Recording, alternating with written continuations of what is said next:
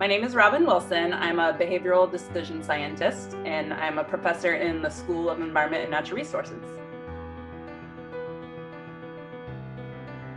I grew up on a farm in Northwest Ohio and grew up doing 4-H and raising animals. And it's one of the things I miss the most about living in a city now is that I cannot have a menagerie in my backyard.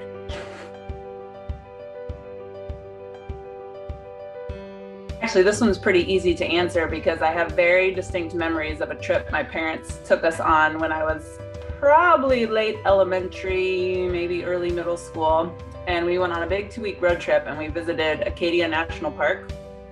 And I just remember being awed by the landscapes, just in love with that entire experience. I still have my little junior naturalist book that I got on that trip.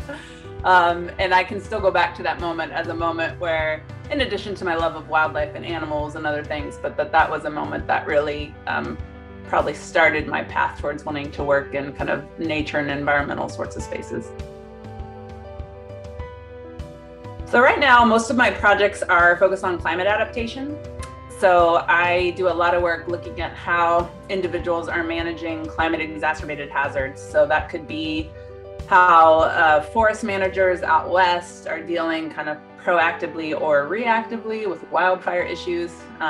Here in the Midwest, my work in that space usually focuses on agricultural conservation and how we deal with too much water, which is becoming an increasing concern here, not to mention the downstream impacts of that on water quality. So yeah, typically I'm just thinking about how are we managing those risks and those uncertainties in response to events that are getting more frequent and more severe.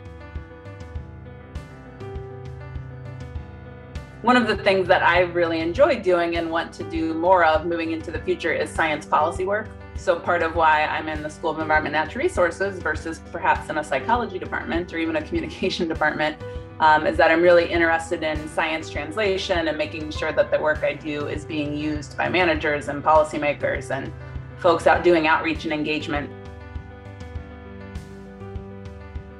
I have two very vivid memories of teachers / scientists, science teachers, whose enthusiasm for science was just hard to ignore.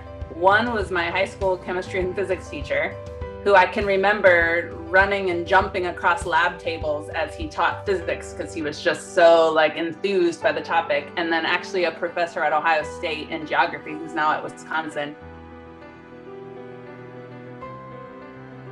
I think we underappreciate the importance of social science and how we think about and solve environmental problems.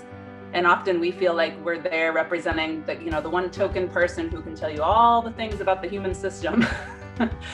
And so that I think has been one of the biggest challenges, is trying to do justice to that when your bit of knowledge is just one small piece of it, and then trying to build more appreciation and respect for what social science can bring to those conversations.